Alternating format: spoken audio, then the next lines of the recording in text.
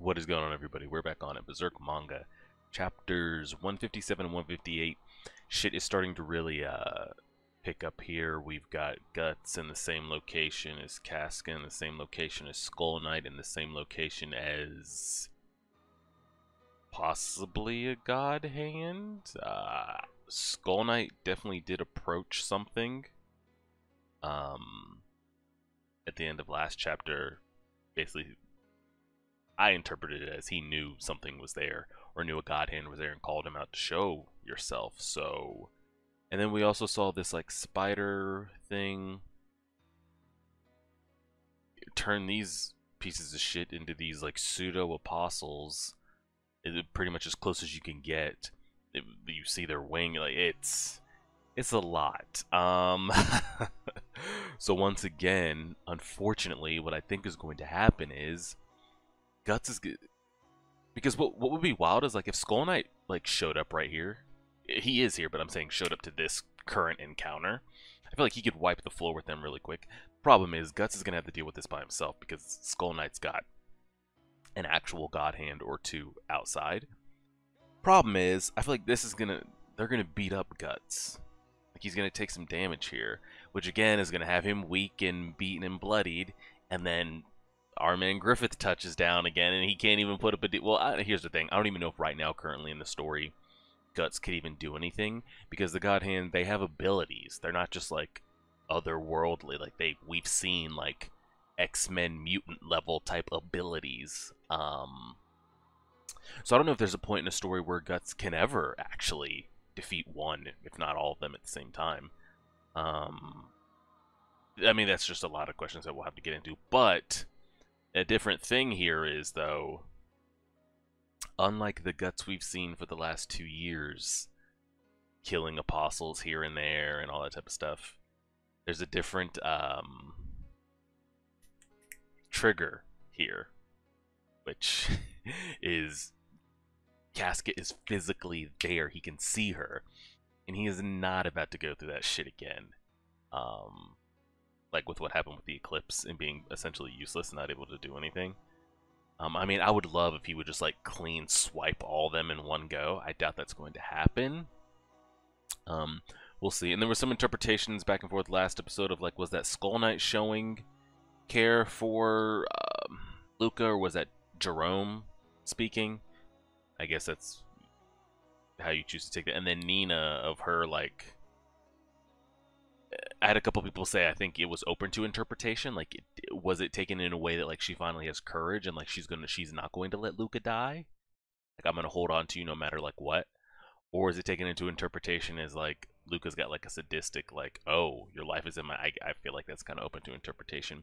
Regardless, there do seem to, besides them on the field right now, there seems to possibly at least be a god hand on the field.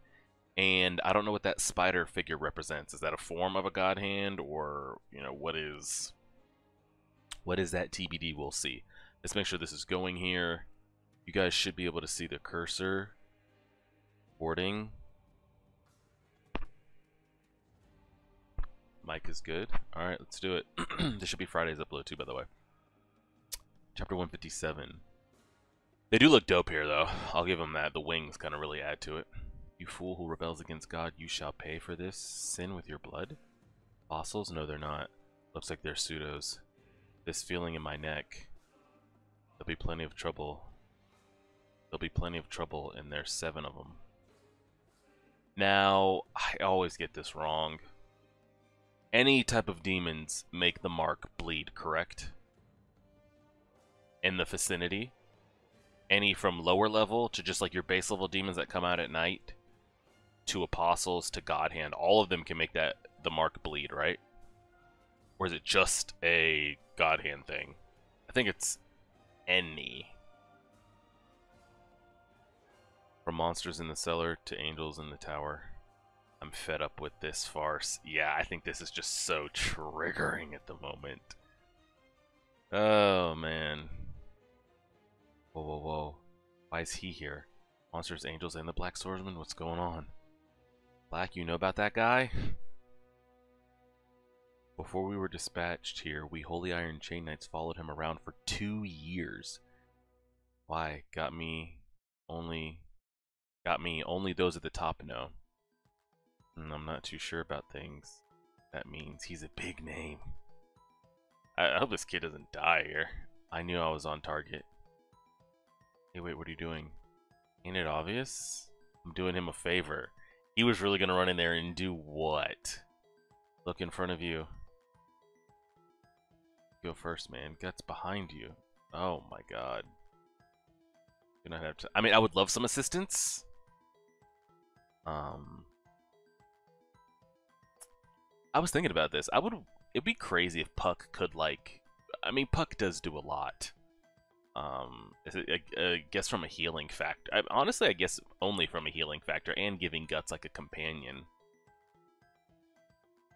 But man, wouldn't it be crazy if like one of the last elves could like actually do something fighting wise, you know, like whether he formed into something or had a burst of power. Maybe we will see that. I don't know. We'll see. We'll see. We'll see. We'll see. We'll see. This is just a lot to deal with at the moment. I'd love to see him just like dot dot dot dot dot dot dot dot dot and like swoop and grab Cask and be like, I'm over this bullshit. Like they just black out his face for like 6 pages straight. He slices all of them and it's just Mazgus left and he just grabs her and like he's just done with the bullshit. But we'll see. We'll see, we'll see, we'll see. Oh, he took off a wing and an arm and we've seen before like that shit won't grow back. There's something weird on your head, boy. Oh, he's talking about the and Jerome can see it. Awesome. Only because I'm in his corner. I mean, Jerome or Cedric, y'all don't have some like long range, just pop real quick, anything? Oh shit. Surely like this little piece of shit doesn't actually grab us. Okay. Okay, we're moving. When did he get so close? I was about to say he did get on our ass with like no Spidey sense kicking in, like he was just on us. I don't actually like. Ooh. Oof. Okay, we're trying. Did we get rid of his little ass? No, we didn't. Man, so close. The bite of guts is a cut above. This is a lot. Okay, so this isn't going to be just like a one hit. And the problem is we got to get through them just to get to her. And what's going to suck is we get through this battered, bruised, bloody. Decapitate Mazgus, get rid of his big ass out the way. We're gonna like finally embrace her, which we haven't done in years. And the God hands are gonna appear and scoop her. It's gonna be so depressing. It's just all gonna be bad. Oh my god, he's over here with his big ass wagon wheels and shit. Oh, brother. Yeah, we ate that one. What do you want? What does she actually want here? I guess it'll be good for... Because the higher-ups have already called off the hunt for Guts. She's the only one still triggered by it because of what happened. Maybe it'll be good for her to see this and not hate us. But I thought that before. I thought maybe us showing up at the little sex dungeon in the middle of the night and not helping them, but I mean, low-key helping them, would maybe have her look at us in a different light. But that's still TBD because she still wanted to run off and capture us. We'll see, we'll see, we'll see. Oh, brother. Yeah. She's not gonna, like, try to, like, attack us as well, correct? This is bad, kid. We really should run. I'm worried about Luca, too. This is one hyper-level fight. I'm used to it. What are you saying? We wait for an opening and snatch Casca? You want to abandon her? Are you serious? If you're a knight, then die in battle for women and children. I want to live for women. Hey, I mean, someone's got some courage. But it's also like the... It's also like the ignorance is bliss of like a child, of not being able to assess like how bad this is, and thinking like, oh, like Guts can do it, or I can do it, I can do something. You're asking a lot. You're asking a lot. Okay, dude's over here just hulking out. Oh, they're all hulking out. But he just pick up his decapitated arm and his... Oh, they're like really going. Step farther. And that's what I'm saying. Like, it's so ass that we're actually having to deal with this shit. So you have these three. You got the one with the staff that hasn't even stepped up yet. And then we don't even know what Mazga's done. I mean, he's over here blowing flame like a dragon.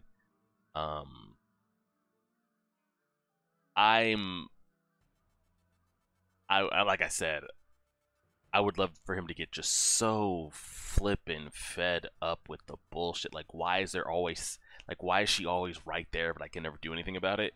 You know, like, sometimes when shit, like, really hits the fan?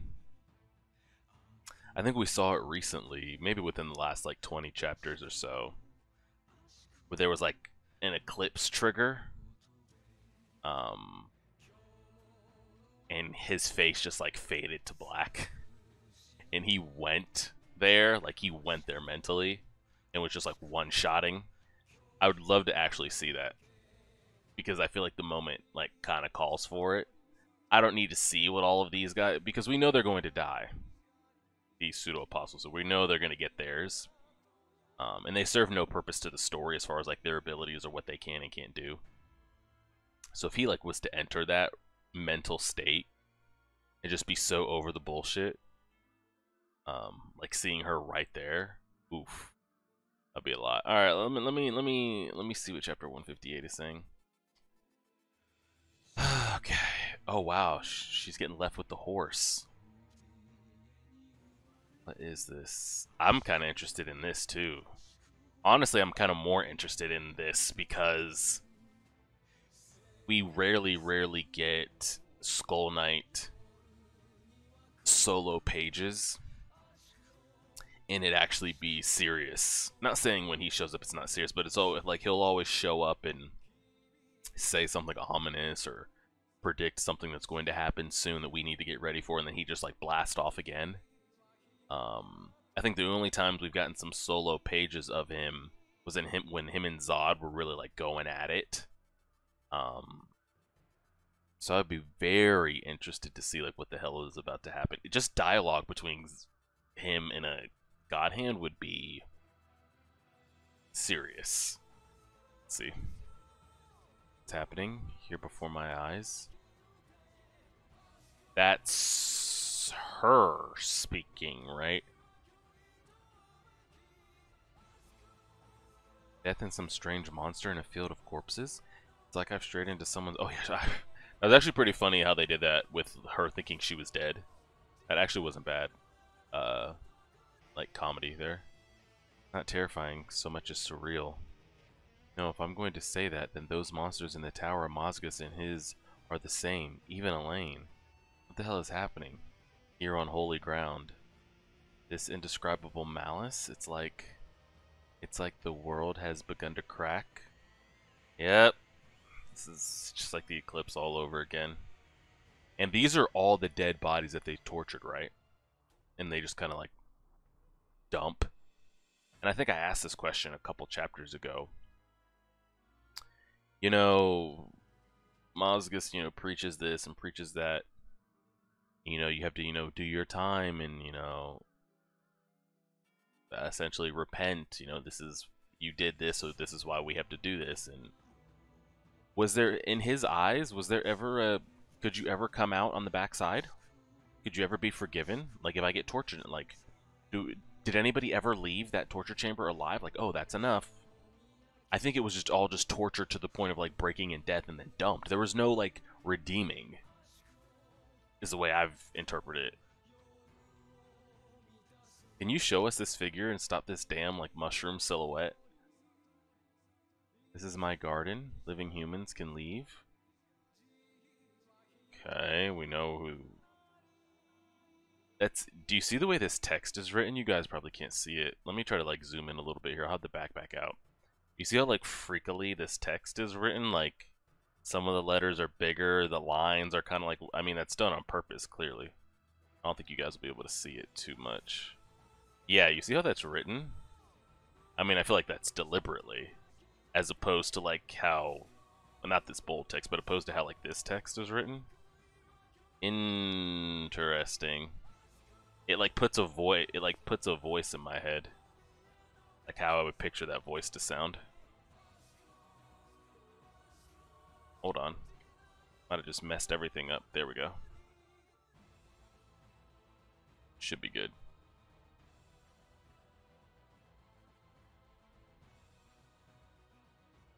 Oh, so you're throwing Tempest kicks at us.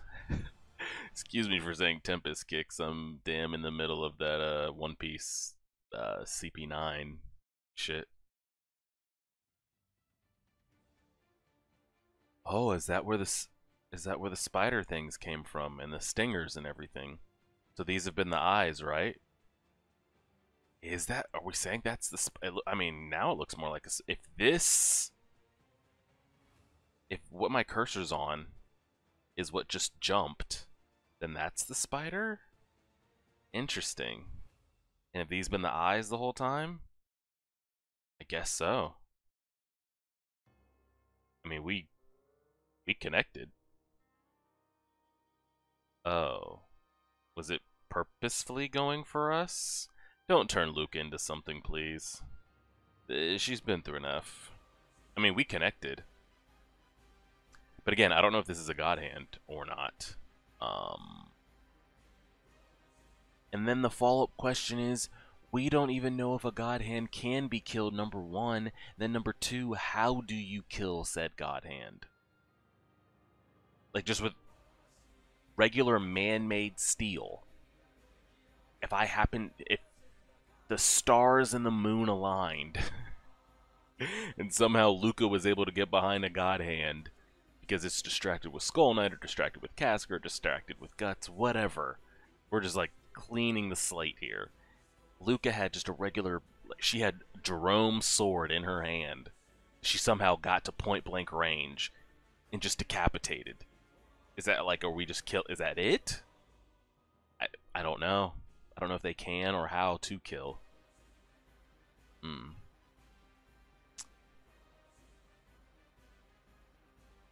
He really grabbed Luca and just dipped.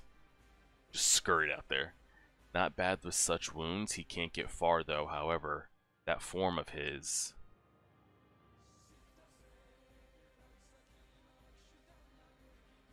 I'm trying to interpret what he means by that form of his. Because if it is a God hand, Skull Knight, of course, knows which one it is. So is that what he's saying?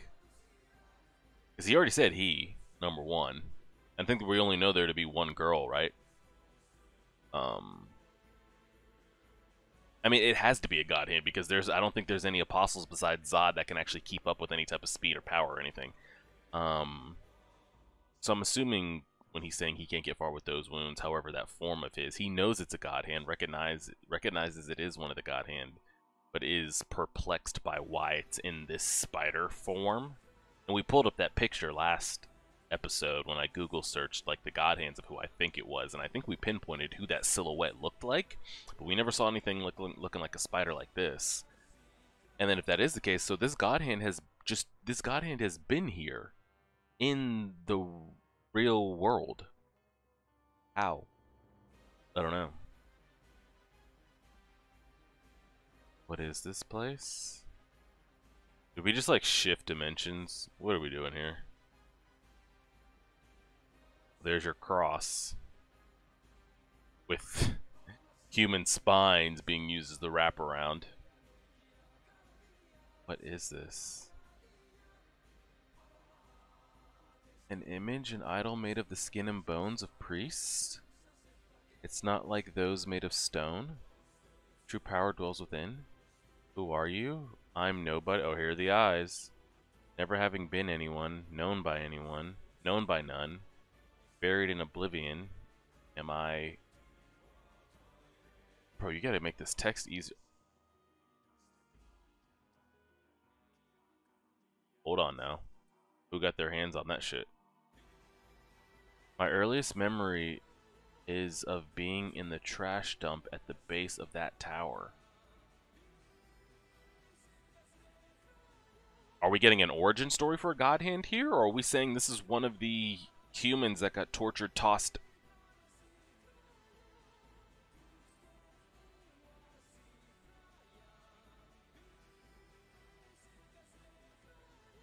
That silhouette makes me think, but he didn't get tossed at the tower. I don't know, I thought it was our boy. Why would he be so scared? I was thinking it was the man we just referred to as Joe. Because that silhouette with the long hair kind of makes me think that that's him. But maybe it's not. But then we're saying like this. I don't think it could be Joe. Because we saw the eyes and everything floating around at the same time. All the bad stuff was happening to Joe at the same time. I don't know. But maybe we are getting a God Hand origin here. My earliest memory is of being in the trash dump at the base of that tower. Since I could first remember, I would hunt for refuse with the maggots and rats. Without even knowing who I was. No one ever told me. When he says at the base of that tower, are we talking well, okay, so we're talking this actual tower that we're at right now. I thought we were going to refer to like that tower that remember Charlotte was like giving us backstory on, you know, the dungeon that Griffith was kept in, and how the first what we thought to maybe be Skull Knight, or the first night of whatever built down here, people got dumped down here and all that type of stuff. I was thinking that was the tower that this person's referring to, but now it just looks like the tower that we're actually at. The black shadow towering into the tall sky, piercing cold and hunger. He got his hand on a Behelit though. That's all that was there. I first knew of myself when, as if driven on by something, I went to spy on the humans above. Hey, what is that, a monster? They just start chucking shit at it. Back down to my own place. Then I dug a small hole. I came to fish through garbage at night, and by day I'd sit still in the hole as if not breathing. And so a long time passed. The shadow towered firmly, unchanging. My hole grew deeper so I could escape from it. Deeper, unknown to anyone, deeper. This is like for real. So the same tower he's referring to is the tower that we're at right now. And he got his hand on a Behelit. This is just an apostle? Possibly. But one day a strange thing fell down my hole. A corpse. The first human corpse I'd ever seen. I was unable to move, as if frozen to that spot. And then one after another came down. At some point my dwelling was changed into the grave hole for the people who'd started settling around here. Damn. But he did get his... Yeah, he got his hand on it. I mean, this is very, like, Golem type shit. Like, he's just, like, this is his precious, and he's just hanging out down here by himself. Him and his Behelit. Until he could no longer. I was buried, crushed by corpses at the bottom of the hole. Oh, God. Ah, the eyes. And no one knew about it? I mean, eventually he just dies. But as I was starting to lose consciousness, I met them at the bottom of the hole. The five ain't... So this isn't one. So he's already talking about 5. So he is an apostle.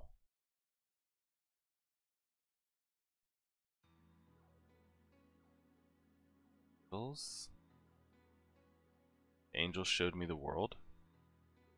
I mean, he was meant to have that.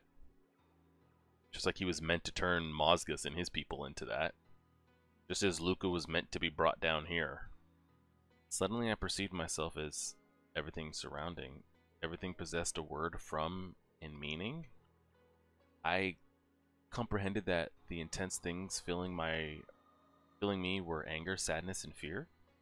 Also that the world I knew was... I really want to know what his voice sounds like. I don't know if any iteration of Berserk has been animated to this far, but the way they're writing this text, I feel like his voice is supposed to be a certain way, and I can't picture how I want it to sound in my head.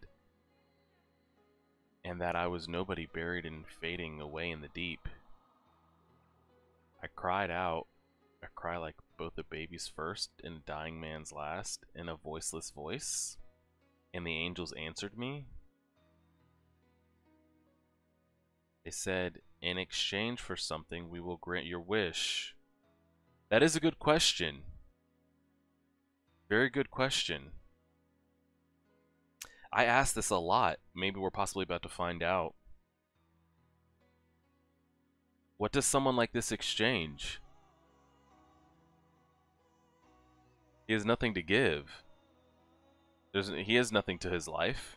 Nobody precious, nothing he loves. So would you have to, like, I would say give a piece of yourself, but does that even count? And then it's like, okay, I give a piece of myself, but I'm still an apostle. I still essentially get all that back. What would you give? I don't know. But I'm pretty certain this is not God Hand, this is apostle. Very interesting with these eyes, though. But I'm wondering, I don't know, hold on, let's finish this. For something, wish? In exchange for something we will grant your wish. For something, wish? Yes, the something is this world that surrounds me, and the wish is to hatch the perfect world? Yeah, I don't know what this shit is going on over here. Wait, so is this him? What, is this his form now? Like, is he just a walking Behelit with legs? So it's not a God Hand. I think we can eliminate that completely. I mean, he spoke about, like, the 5 coming to see him and yada yada yada and blah blah blah. And he's got to be a newer apostle as well, because it's an apostle that probably doesn't know about Skull Knight and that Skull Knight has never ran into. So there isn't, like, a fear there type thing. How, like, Zod stands and fights and the others, like, run.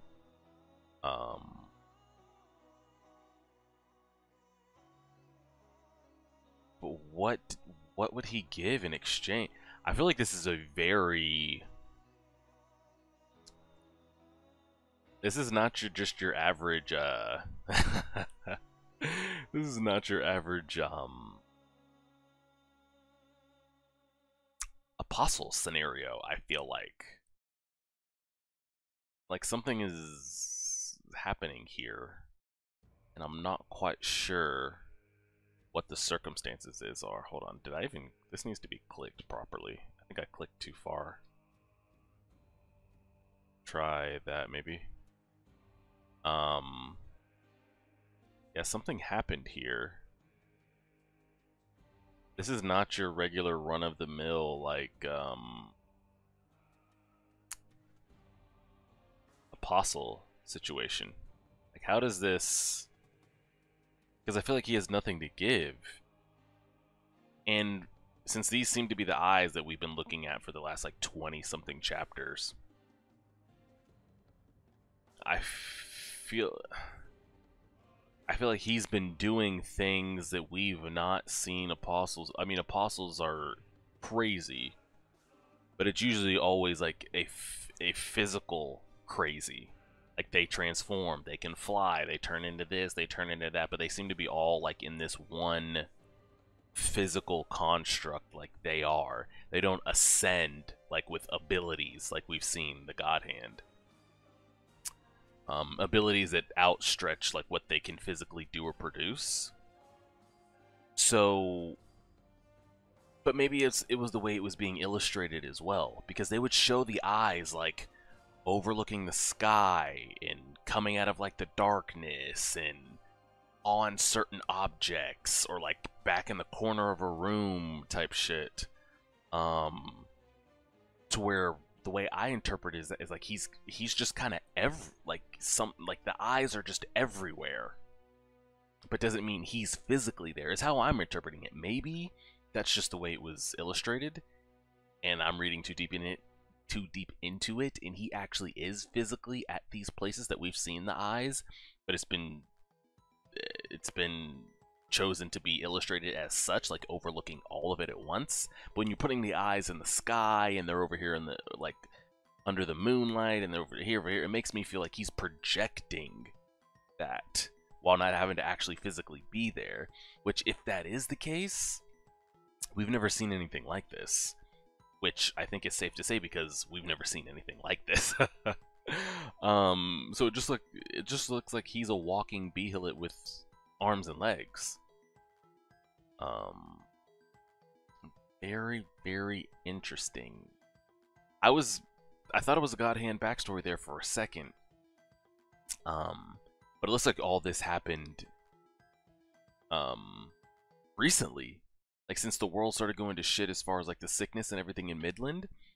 As soon as Mozgus and his crew like started holding up in this tower, and then they started dumping bodies is when his whole transformation happened. So he hasn't been around that long.